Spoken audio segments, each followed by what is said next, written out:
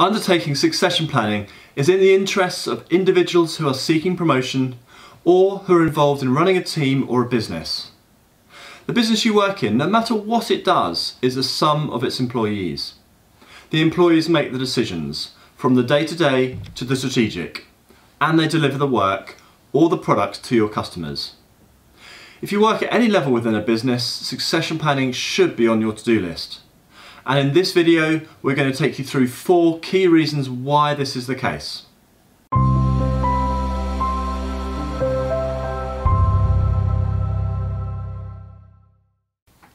My name is Jess Coles, and I've had a 25-year career in business management across household names like Innocent Drinks and Foster's to many less well-known businesses.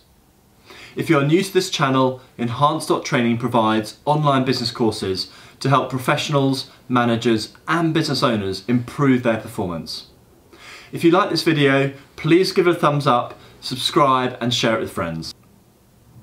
Let's cover what succession planning is.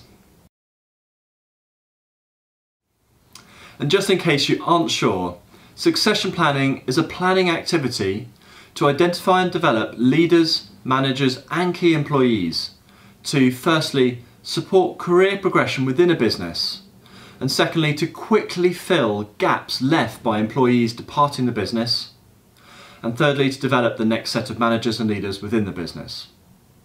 If the management team or business allows big skill gaps to develop between the employees in key positions and their next best person, then the business could find itself with significant problems on its hands when a key person leaves. Allowing a key role to be vacant for a period of time can be costly to the business. Growth can slow, customers can leave, other team members may become overstretched and they might leave, and increased levels of mistakes can happen, etc. Recruiting and training external individuals takes time and is a distraction. Both impact business performance. Succession planning overcomes these challenges and creates great benefits to the business. Here are 4 great reasons to put succession planning in place in your business. Anyone who's been looking to get a promotion will have heard the challenge of, who's going to do your work if I promote you? Or words to that effect. If you don't have a good solution in place, your promotion can stay off the table. If you want promotion, then provide credible solutions to your manager for who is going to do your role when you're promoted. I mean, hiring externally is an option, though if it's your only option, don't count on that promotion just yet. By developing a credible succession plan and putting in the investment to make that plan happen, you are demonstrating firstly your commitment to putting the business and the team's interests before, or at least alongside, your own. Secondly, you won't create a problem for your manager when you move. Thirdly, you're showing that you're a good team player who does think of others. And fourth, it's just good management practice. It does take confidence in the value that you create within the business to invest in succession planning. Many employees fear that putting good succession solutions in place means their job is less secure as their employer has a ready replacement for them. This is a risk and it always will be. I would argue though that this risk is easily outweighed by the opportunity of getting promoted. And in my experience, businesses never want to lose good and skilled members of staff that look out for the interests of the business. My final thought for you, if you're worth promoting, you're definitely worth keeping in the business. So don't fear making it easy to promote you. A business and the managers within the business should not expect an employee to stay in the same role for years and years.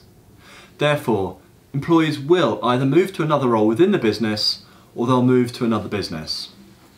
And when this happens, the disruption can be pretty minor through to quite major, depending on how dependent the business is on the role in question and what the business has done to plan for this eventuality. Good practice would be to get in place a plan of what would happen if a person were to leave the team. A useful place to start a succession plan is to answer these 5 questions. Firstly, which individuals can move into this position now, in a year and in 2 years? Secondly, what training and experience do I need to provide to the individuals who are not ready now but have the potential to move within the next year or two. Third, how can I build this training into the individual's day job and make it sure it happens? Fourth, for those who are ready to move now, what can I do to keep them engaged and staying with the team? And fifth, if I have to recruit externally, which is my plan B, then how would I do this and what time frame would be realistic? And then once you've done this for the immediate position you're thinking about, then you have to repeat this for the next position down through your team so you have all positions covered. The benefits of having a good succession plan in place throughout the business are, firstly, businesses with active succession planning are usually more attractive to potential employees. It is easier to recruit and you get better employees. Less disruption is experienced with a plan, as you don't have to create a solution before putting it in place. Thirdly, you get a quicker solution, as you have one or more people within the organisation that can move into this role, rather than having to wait for recruiting externally and then training new joiners. And fourth, you get better employee retention, as development of individuals is a key focus for the business. These reasons alone usually offer a huge return on any investment you might make as a business to set a succession planning program up. Business continuity, repeatability and strength make a business more valuable. This is common sense, but it's also borne out in business valuations achieved. Ask any M&A broker or specialist. The ability of the management team is a critical part of the valuation of a business. This team makes the key decisions and is tasked with running and growing the business. If you as a business owner were not in this team day to day, would the business performance change? If you are a business owner looking to sell your business, then your succession planning will impact the sales price you can achieve for your business. Imagine these two scenarios. So in scenario 1, the business owner works daily in the business and remains the key client contact for the top accounts. This owner makes all the key decisions in the business, and the business has a turnover of 20 million, say, and a profit of 1.2 million each year. And now on to scenario 2. The business owner is an involved investor, leaving the day-to-day running of the business to her management team. The business owner holds the position of chairman and only gets involved in the key strategic decisions for the business. And the business has a turnover of 20 million and a profit of 1 million each year. The lower profit is because of the extra costs of the management team. Which business is more valuable to a purchaser? In nearly every case, the business in scenario 2 will be more valuable and probably by quite some margin. Plus, I would argue that the owner in scenario 2 has the potential for more time for other things and less stress day to day. Negotiating a sale in which you leave the business much earlier with more of the sale price paid earlier rather than having a long earn-out period is also a lot more likely in scenario 2. Just a quick point of note, there will be buyers that don't want your management team. These will almost certainly be trade buyers, and they are usually direct competitors of yours or they operate in the same industry as you.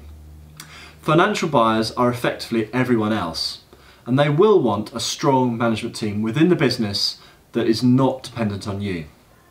In short, why reduce your options and the competition to buy your business, as both are likely to reduce the price you achieve? Again, for business owners, investing in developing good managers and leaders within your business to take over from you when you retire can leave you with a lot more options. Two options are, obviously you can sell your business for a higher price as we discussed previously, or you can keep your business and earn dividends from it. For example, you can move into a chairman role. This allows you to participate in board meetings and the key decisions of the business, but avoid the day-to-day running of the business. Or you can step away entirely from the business and become an interested investor, tracking the financial performance and holding the management team to account. Both of these options, and there are others, are possible when you have a management team in place that can continue running and growing the business.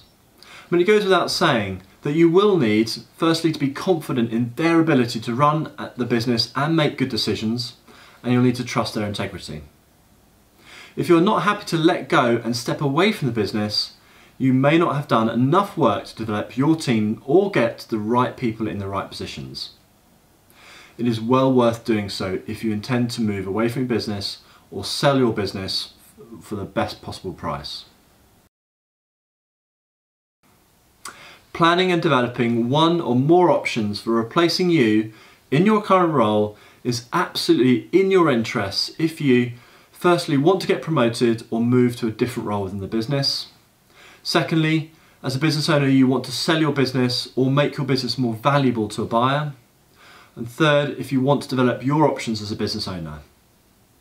I would argue that succession planning and investing in making that plan a reality is one of the best investments that you can make. To get more insights to different aspects of business management, then visit us at Enhance.training, and also check out our other videos within the business management playlist. And if you like this video, please hit the thumbs up button below and subscribe and hit the bell to get notified of our weekly video releases. This really helps us to produce more great videos to help you. Thanks very much for watching, and I look forward to seeing you again soon.